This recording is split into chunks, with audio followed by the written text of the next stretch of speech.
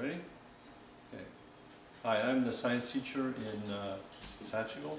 My name is Eli Pivnick, and this is just a short clip to help you use the multimeter, because in grade 9 science courses there's a section on electricity. We do have to use these, and a lot of teachers as well as students have trouble with them. So I'm just going to go over some basics. So the first thing is, I just want to discuss the most important aspects of electricity. One is, and that's what we're going to be using the multimeter for. The most important law or equation that we use is Ohm's law. Voltage equals current times resistance.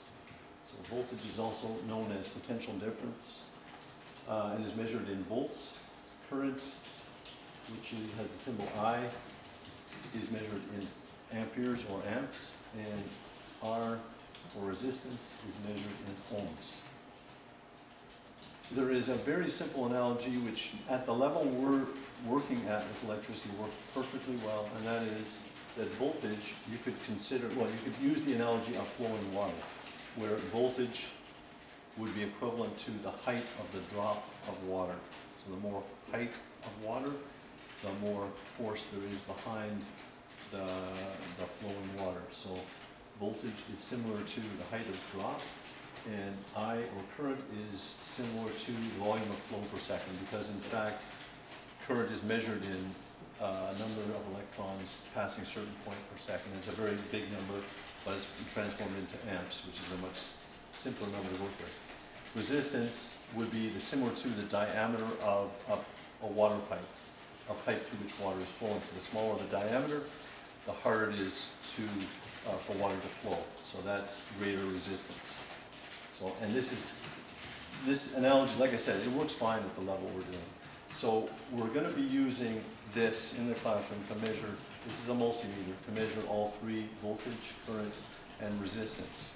And it's called a multimeter because multi meaning many, meter meaning measurement. So it measures all three. It used to be, a long time ago, that we had a separate voltmeter, an ammeter, and an ohmmeter, but they're all encompassed in this one little tool, which is much simpler. Okay, so I'm just going to go through how you use each one of those. So first of all, using a voltmeter. So if you turn this to volts, it's a voltmeter. When you measure volts, the voltmeter has to be installed in parallel to whatever in the circuit you're measuring. In other words, it's a parallel part of the circuit. And you can measure any part of the circuit. The scales, and this is true of all three of them, the scales are a maximum value. And I'll show you what I mean by that in a minute. Just one more thing, the voltage, when it's in series, when you have, for instance, batteries in series, the voltage is additive. So if you have three batteries, three dry cells, 1.5 volts each, that would be 4.5 volts. But in parallel, if you connect them like this in parallel, so that the current's coming and going through, or actually I guess it would be going the other way, the voltage is not additive, and so it would be 1.5 volts. Now, I just want to show you how you use this. So let's look closely at the multimeter set to volts. So you can see that there's different scales on it. This is the portion where the V is, where there are different scales. So the maximum in this scale would be 200 millivolts, 2000 millivolts, 20 volts, 200 volts, 500 volts. If we turn it to 20 volts, we're now measuring in, the numbers will be in volts. So if I use this, now I'll put this here and I'll get a battery, and we can use this to measure if the battery's any good. So you put the black on the negative pole and the red on the positive pole, and we read 1.58 volts. So it's a 1.5 volt battery, so it's in good shape. Now, if I just switch the scale to 2000 millivolts, now it's going to be measuring in millivolts. So instead of 1.5 something, it's going to measure 1,579 millivolts. In other words, which is the same thing as 1.579 volts, but it's measuring it slightly differently. So the way these multimeters work, if there's an M there for millivolts, it's measuring in millivolts. If there isn't, it's measuring in volts. And you saw how I used it to measure the battery. Okay, so we'll leave that for the moment, and we'll go on to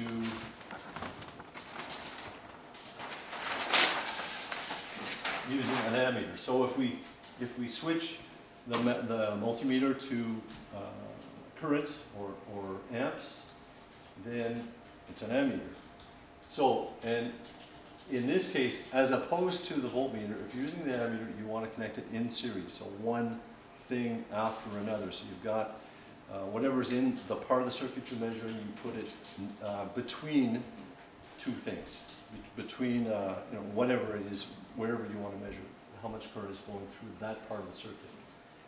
So, and note that amperes, with a current, when you have a number of loads, a number of different things that current is flowing through in series, the current is the same through all of them, but in parallel you can have different current in different branches depending on what the resistance is, depending on how hard it is for the current to go through different branches. So you can have different current amounts going through different branches of a circuit if it's a parallel circuit. In other words, there's more than one way for the current to flow. An example of a use of this, I'm not going to show you this one, but I just used it a couple weeks ago on my car because there was a drain on the battery. So to find the drain on the battery, I disconnected one of the battery cables, put the two probes, attached them, one to the battery pole terminal and the other to the wire, so that it was in between, so it's in series. And then I could remove different fuses in the car fuse box and find out which one was using current. Note that this is the way it's normally hooked up. I guess you need to focus in on this. With, at least on this one, where it says positive, wherever it says positive, that's the red terminal, and the red wire, black wire would be negative. In this case, there's a different common or black socket for most things, but a different one for very high current. So it says here A for amps, maximum 10 amps. So if you've got it using a fair bit of current, and that is, then you have to use this one. Otherwise, you might blow the fuse in this device. Okay, so that is amps. I'm going to go on to the third thing we're going to measure, which is resistance. So if we switch to resistance scale, we're now going to measure resistance, and it's now called an ohmmeter. And it's confusing, but when we do circuit diagrams, you can put in either a V or an A or an O, depending on what you're measuring, but it's still the same device. So an ohmmeter, you can measure any part of the circuit, but the part must be disconnected, because you're not measuring a current of the circuit.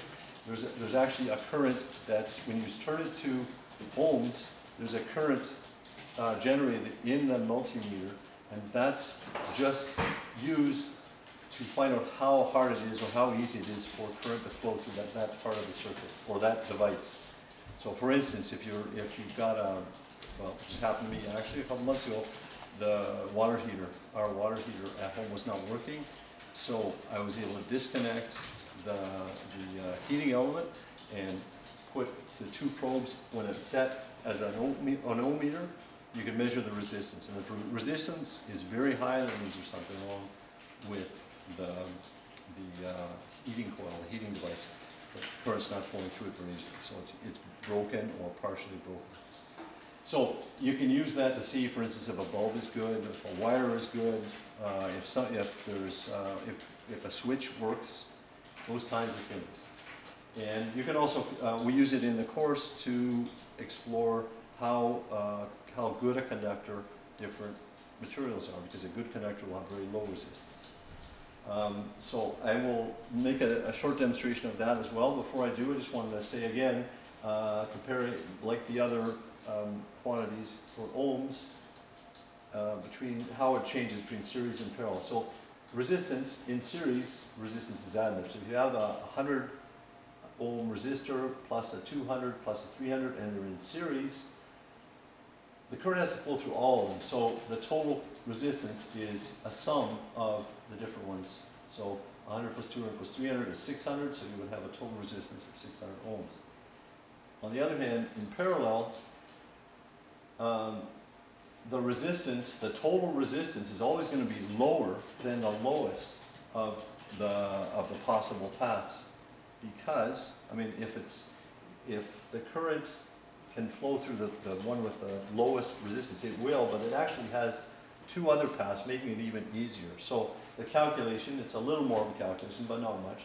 The total resistance is the inverse of, like, 1 over the inverse of each of the resistances added together. So in this case, if you calculate the total resistance for all three, it's 55 ohms, which is lower than even the lowest resistor. So I'll just show you briefly how the ohm meter works.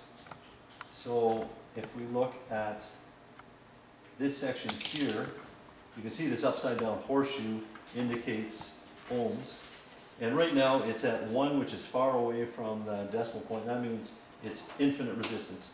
And the resistance, like I said, is current that's flowing. And if these two probes are not together, can you see these two probes? Okay, if they're not together, then we're basically talking about the resistance of air, and air doesn't conduct very much at all, so it's infinite.